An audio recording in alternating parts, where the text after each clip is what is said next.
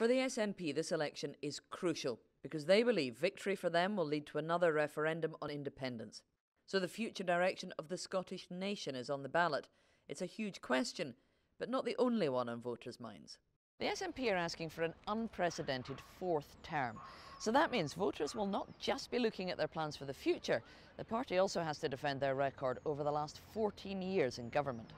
After 7 years as First Minister, Nicola Sturgeon's facing questions about whether she's delivered on education and poverty reduction, as well as scrutiny of how she's handled the COVID crisis. Do you owe voters an apology for the tragically high death rate in Scotland's care homes? I will never, ever say that I didn't get things wrong in COVID. I did. I think it is inevitable that that would have been the case given what we were dealing with.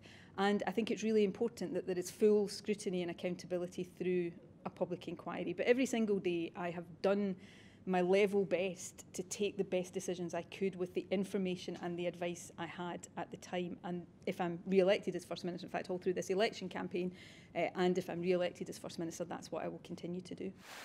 If re-elected, the SNP are promising an additional £2.5 billion of NHS spending for frontline health services, a tablet or laptop and a free internet connection for every school child.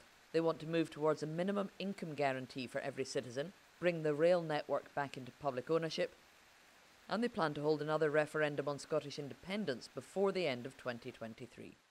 I've got a duty as First Minister to lead the whole country. We're in a global pandemic, that's my focus. And then to say to people, here's the choice about the future we can have.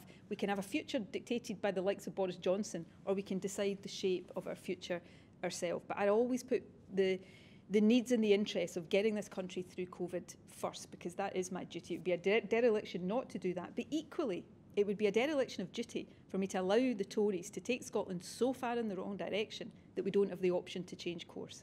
Shortly after launching her election manifesto, Nicola Sturgeon got her first dose of the AstraZeneca vaccine, describing it as an emotional moment.